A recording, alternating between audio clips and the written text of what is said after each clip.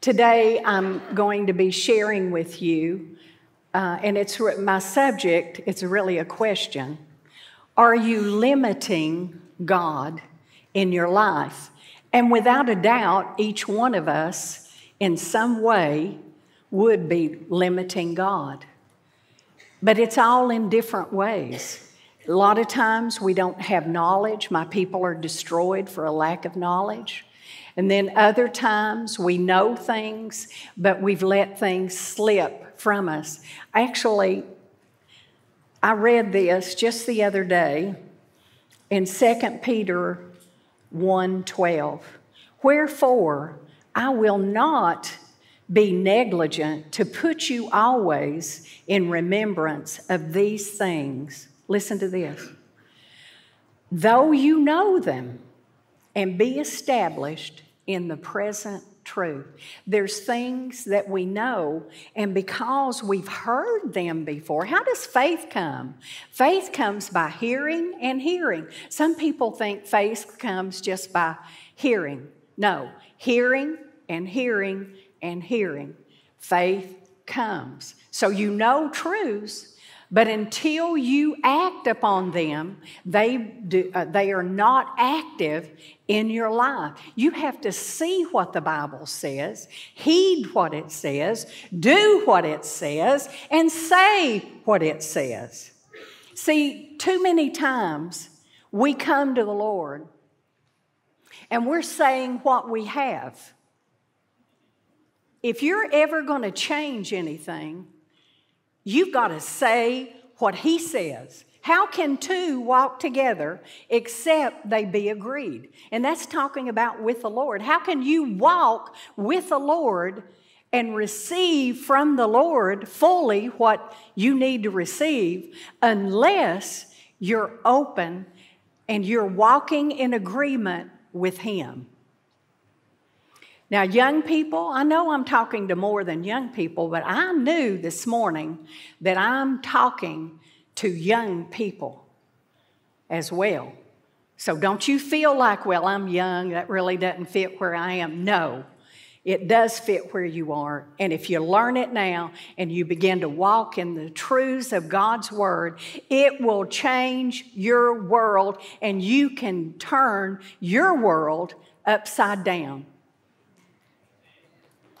You can turn your world upside down. Isn't that what the Bible said about those people that walked with the Lord and were doing amazing feats for the Lord Jesus Christ because He had endued them with power? Many of you, you've been endued with that power.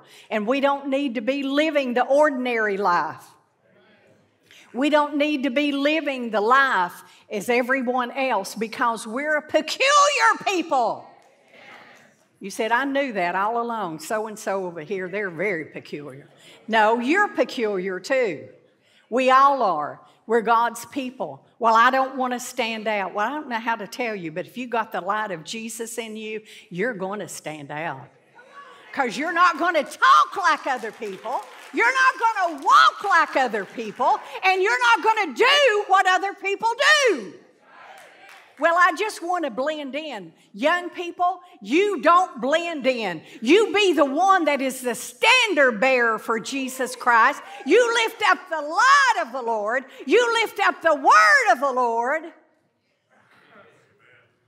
And don't fit in with other people the way that... See, that's a lie. They want to homogenize everybody, blend us in together, indoctrinate us, and make us in the image of men. No, God wants you to be in His image. That's why you were made. You were made in His image. He wants you to get this book in you, and He wants you to be a people to Him. People set apart for the Lord. And see, I used to hear that, and I was one of the most compromising Christians as a young person. I was compromising until one day I began to see myself in the pages of this book. And I tell you what, all that straddling the fence, all that half living for God, all of that went away. And it's like, you know what? I don't care what people think about me. Now, I want to act like I have a brain, and I want to use wisdom, and you should too. But I'm going to tell you, you are peculiar. God's word is His way, not the ways of the world. And so we're going to be a people that is different. Amen? So when you hear these things this morning, you may know them. But that doesn't mean that you really know them. That doesn't mean that you're acting on it, that you're walking in it, that you're speaking it and living it out in your life. It doesn't mean that. So you need to have ears to hear, and that's what, my prayer is for the people that come to this church that Eddie and I minister to and pastor. So, is there something restricting you from receiving God's covenant that He's made with you? Now, see, you have to think about that. I don't care if there's something in my life that I never received, even though I saw it in there and I never received. I'm not going to stop believing.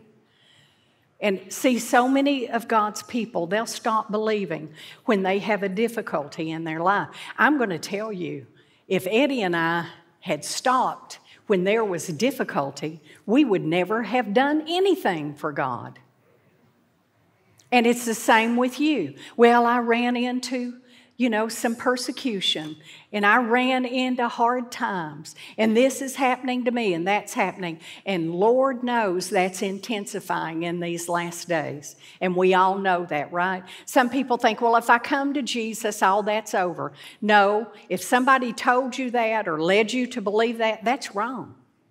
Because you are going to go through things in this life. But God has promised that you always triumph in Christ Jesus. Not in yourself, not in your willpower, not in your determination, but in your submission to Him and His Word. Things go on in our life. And if every time it goes on, we let it pull us away from the Lord, that's not right.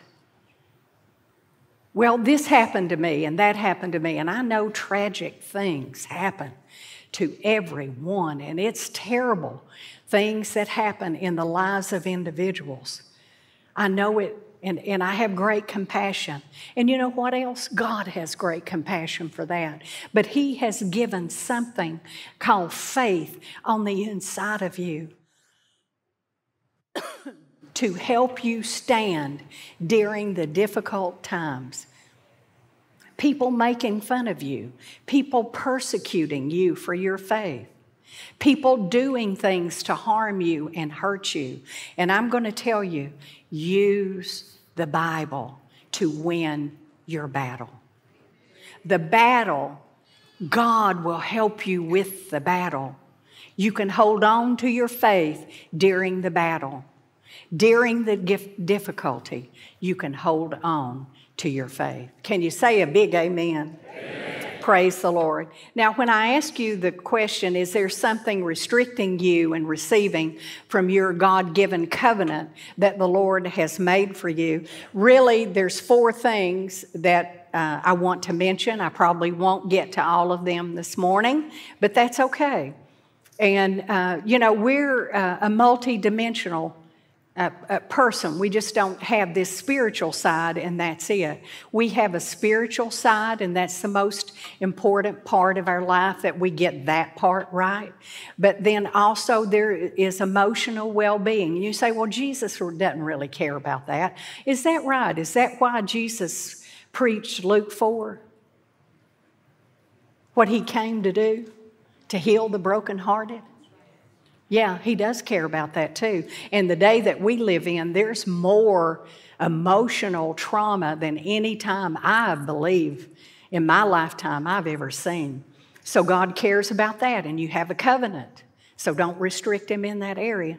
Then the other thing is He wants to provide for your needs.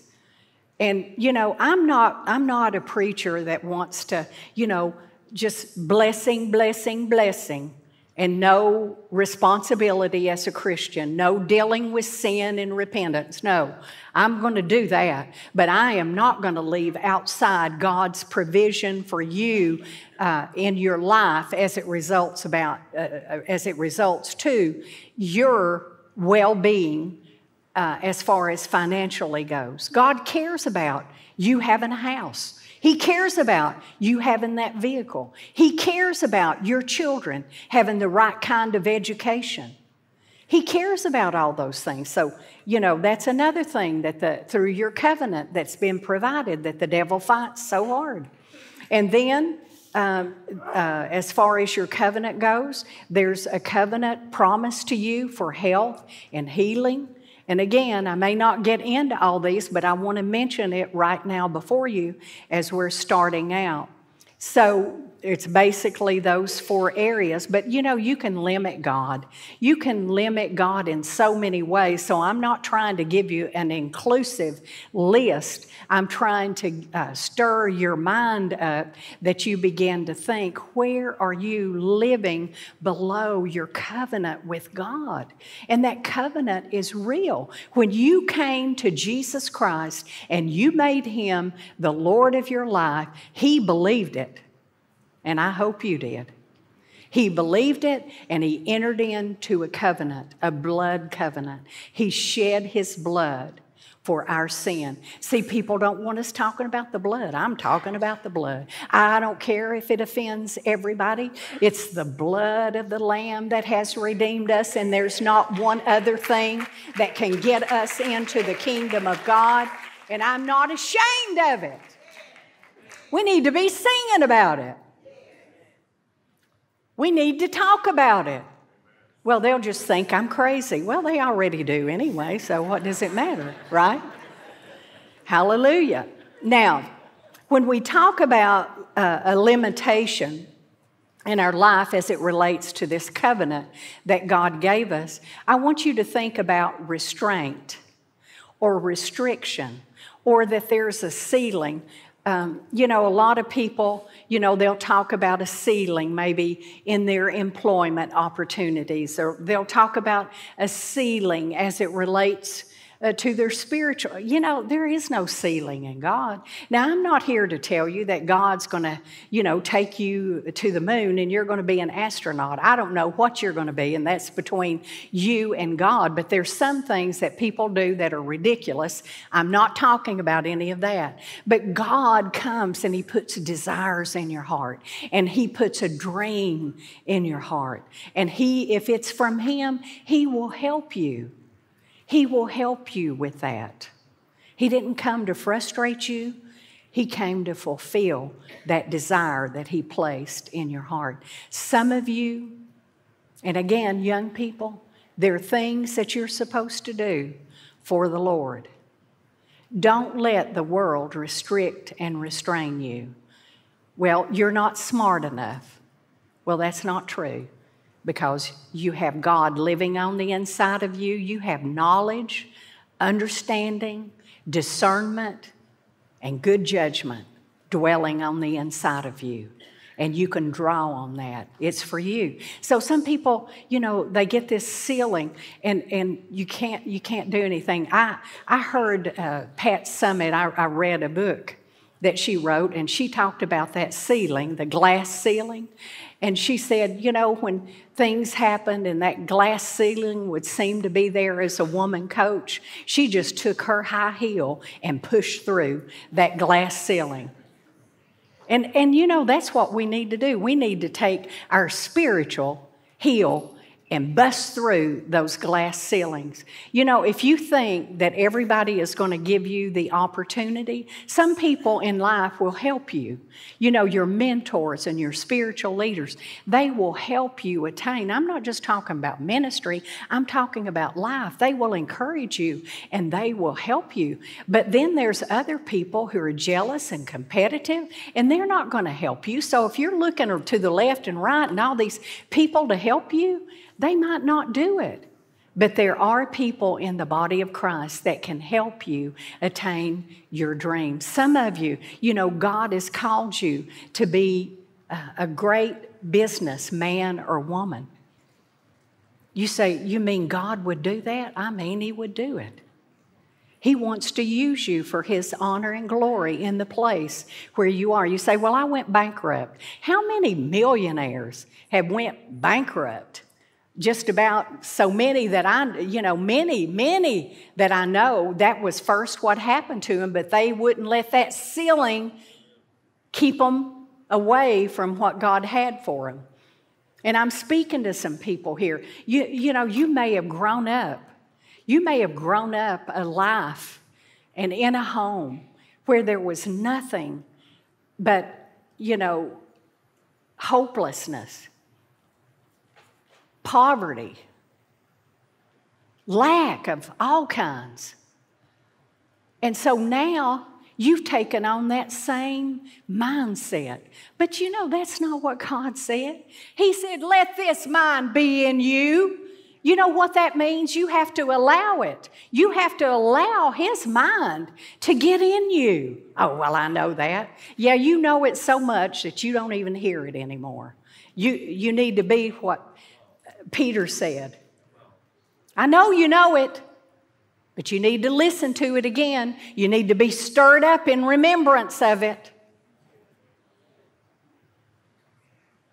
Amen? All right. So we get restricted and restrained, and we are stopped. Now listen to this, Psalm 78:41. Yes, this is what happened. They turned back and tempted God and limited the Holy One of Israel.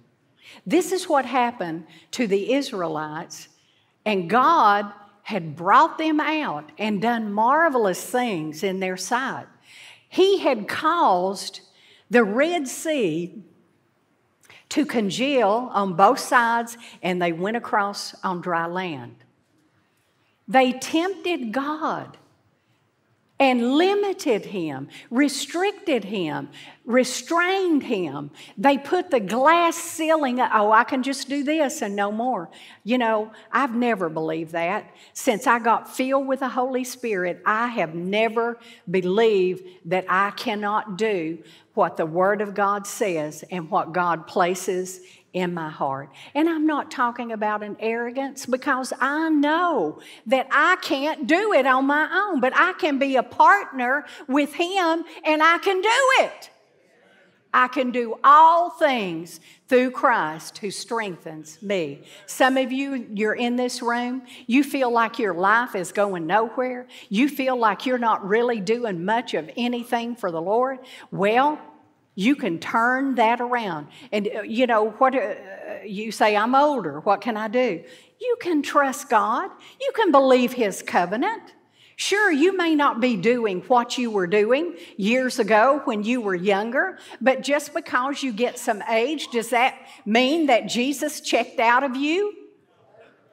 No, He said, I come to live in you and dwell in you, and I'll never leave you and abandon you. In your old age, God will never leave you. He will never abandon you.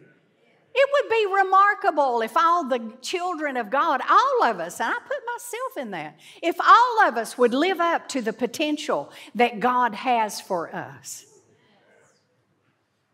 It would be absolutely astounding what could happen. Dare to take God as His word, to see His covenant, and to walk in it. Powerful, powerful thing. But anyway, now listen to this, Psalm 78:19. Can God? Now that right there tells you something. That's a wrong thing to say to the Father. Can God do this? Can God use me when I'm elderly? Can God provide for me when I'm broke? Can God? Well, yes, He can.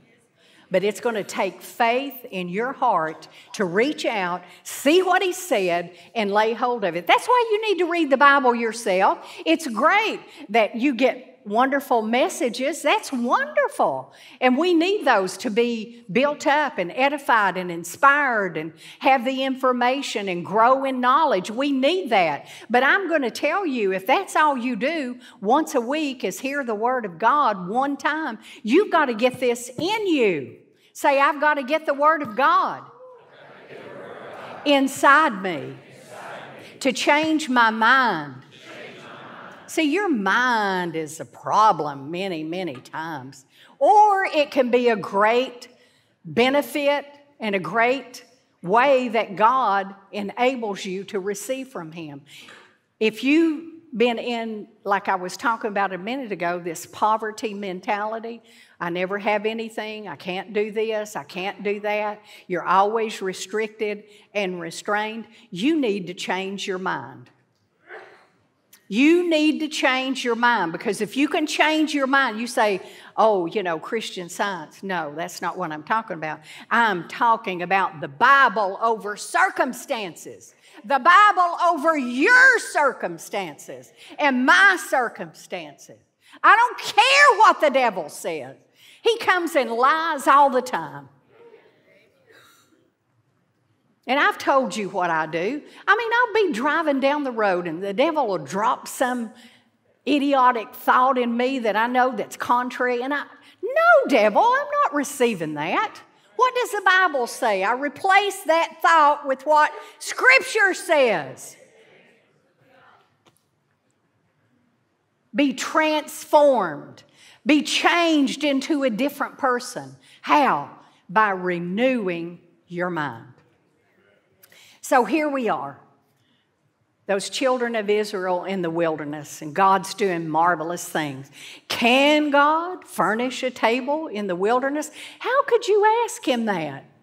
If you put yourself in that position, but I can see, you can get all down and, down in the mouth, down in your faith. Can God furnish a table? Did He part the Red Sea? I tell you, that's the thing we need to do so much of the time, is remind ourselves of what God has already done for us. We need to remind ourselves of what He's done in our life. There's so many times I look at things in my own life, in our life, and I see God doing amazing things in the past. And maybe right now things are not going so good, and I see a lot of problems, and I see a lot of issues. When you pastor, you have problems and you have issues. Can you imagine? I know you don't think that's true. They're more than you think. They're more than you think. But you better get a way to deal with them. You better get a way. And see, we hear, in this end time that we live in, how many pastors have just given it up because society has changed so much. People don't want to hear the preaching of the Word. They don't want to hear the full counsel of God. If you tell them you don't need to be shacked up with somebody, you need to be married, you don't need to commit sin of all different kinds, if you tell them that, why, they get mad at you. Well, we can't talk about that in our church. If you can't talk about the Bible in your church, then there are some major issues. And not only should we be teaching it from the pulpit, you need to be receiving it. I need to be receiving it. When I get corrected, I want to receive it. Well, not me, bless God. I'm spiritual. You're headed for a downfall. You're headed for a downfall when you get too proud to be corrected by God's Word. Now, why am I saying all that? Well, these people here, they were questioning God. And God, what did He do? He hit the rock. Who ever heard of hitting a rock and water coming out? It's supernatural. If God has to do supernatural things for you and me, He'll do them. He'll do them. Amen? And He had angel food provided for them. Isn't that something? Then they started griping about angel food. I'm so tired of this angel's food. We want meat. And then He rained it down on them. He gave it to them. But he got upset with them. He got upset. Well, God would never get upset. He's love. God is love. Oh, he loves me. Let me tell you something. It's coming. He does love you. He loved you so much that he gave his only begotten Son, that you could not go to hell, but go to heaven to be with him. He gave that great sacrifice and the suffering through the Lord Jesus Christ. He did that for you. That's how much he loves you. But if you think that you can live like the devil and get God's covenant blessings and promises, you are mistaken. And I hope this morning that bubble gets busted, because that's trouble for you. That's dangerous for you. I tell you, there's something in me since I was a kid, because I'm sure, I'm learning it as I grew up in church and in Sunday school and all those places. I feared God. Does that mean I'm trembling and I think he's going to hurt me? No. It means I love him and I respect him.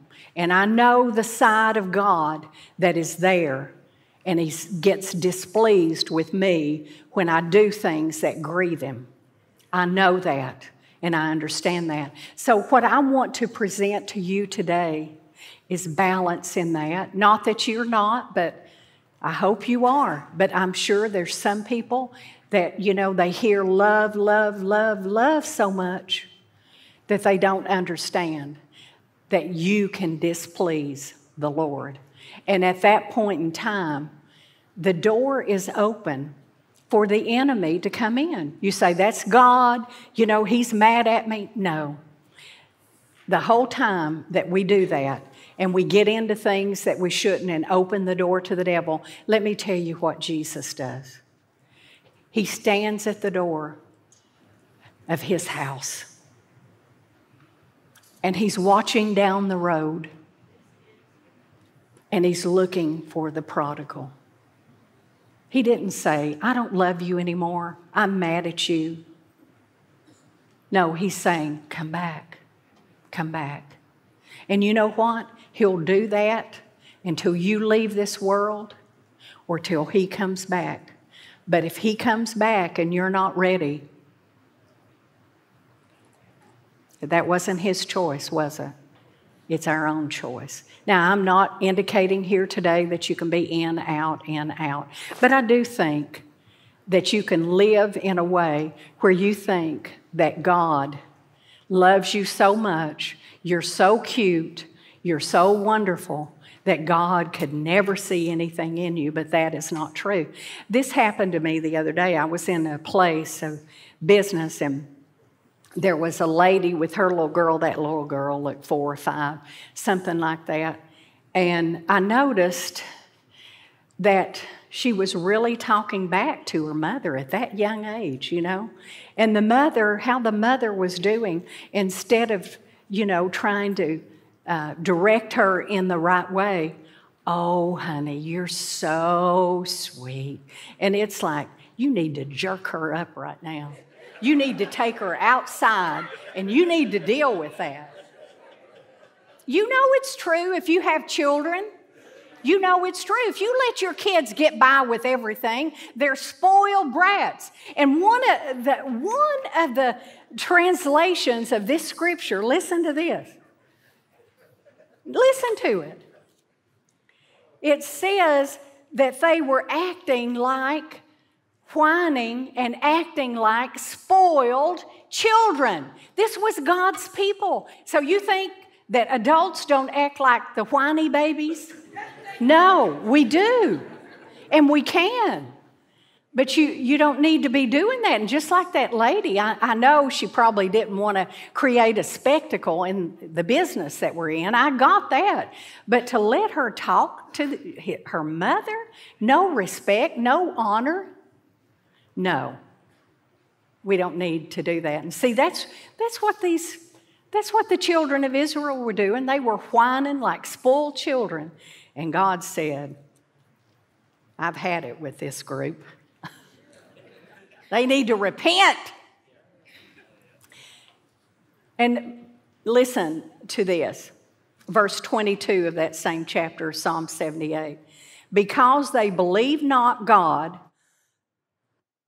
and trusted not in His salvation or in His deliverance or His ability to rescue, they believed not His wondrous works. You know, all the time, God wants to do wondrous works in our life. But many times, we're saying, can you furnish a table for me, God? Can you provide my rent? Can you provide a vehicle for me, Lord? Can you help me because I'm despondent and down right now? Can you help me? Can you do that, God? Can God? Yes, God can. Say, God can. God can. Yes, He can. And that's how we need to look at Him. Even though there are times have been in my life, I don't feel like God can.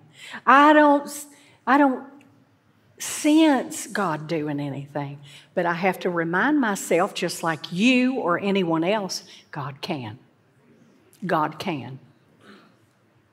This ceiling that is here, this restraint and restriction that is here. If I'm out of the will of my Father, Lord, help me to get back in. Help me to get back in. It's not hard to get back in with Him and be in faith. You can be in faith. Amen? So it's very important. And you know, I told you I wouldn't have time to do this, and I knew. That's why I presented those 4 points earlier.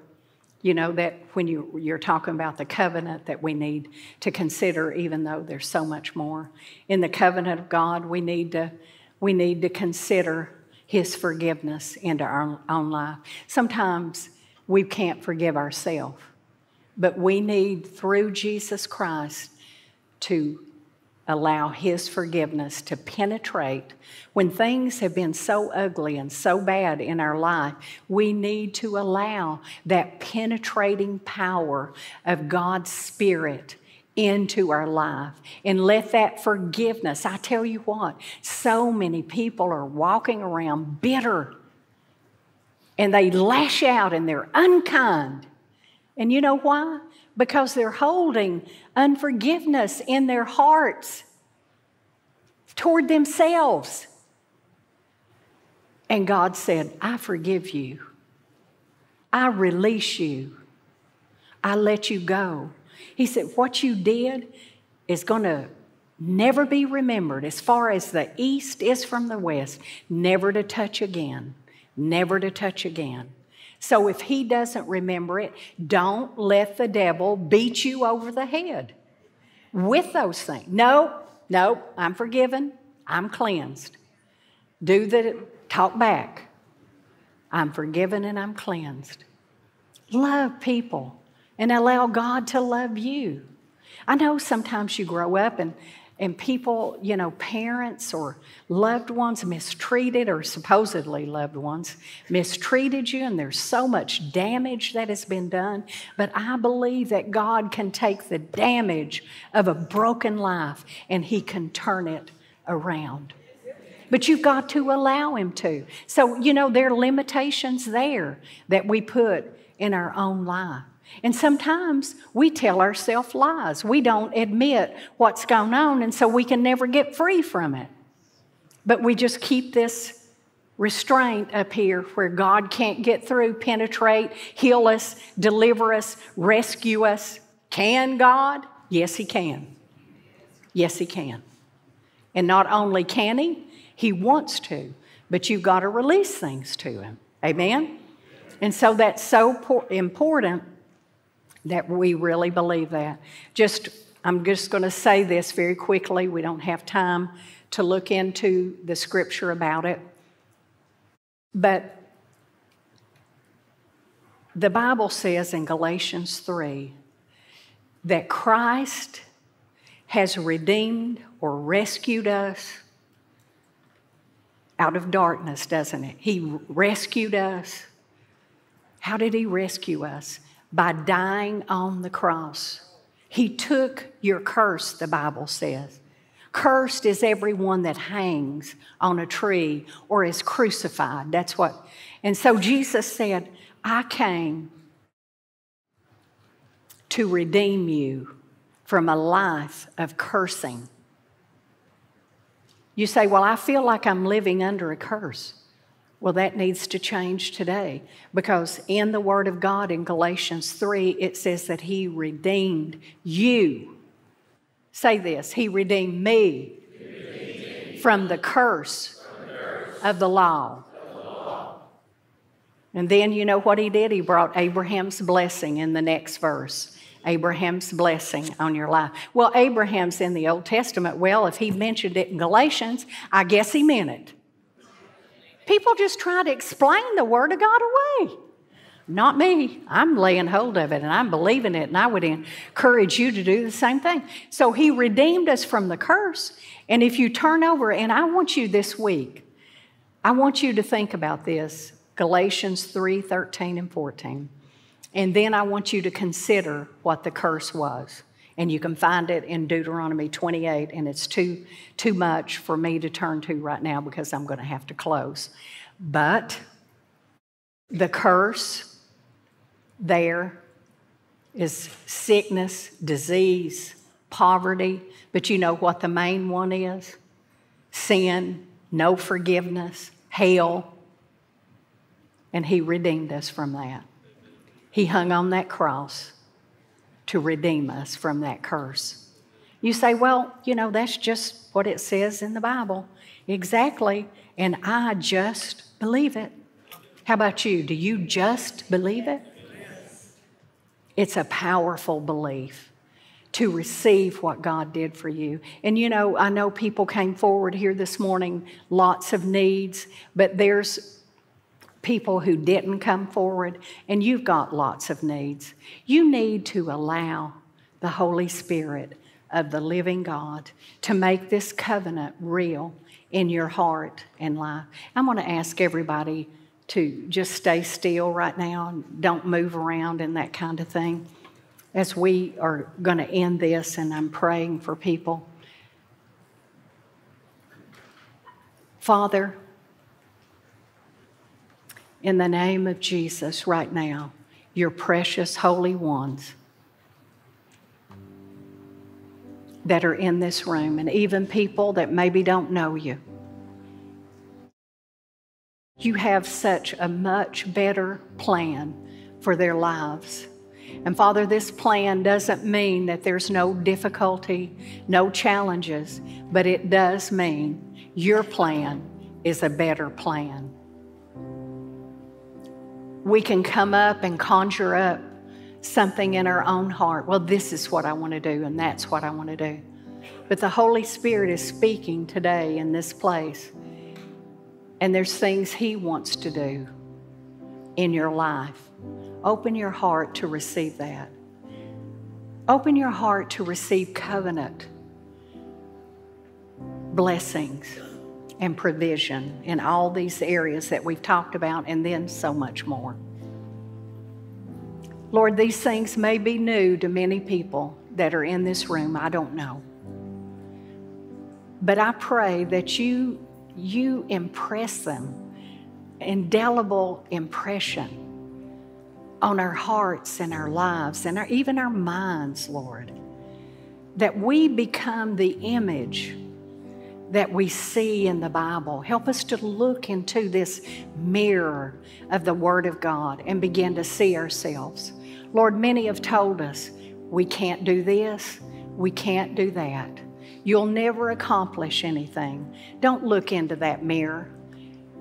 You take your spiritual foot and you break that and you get it away from you.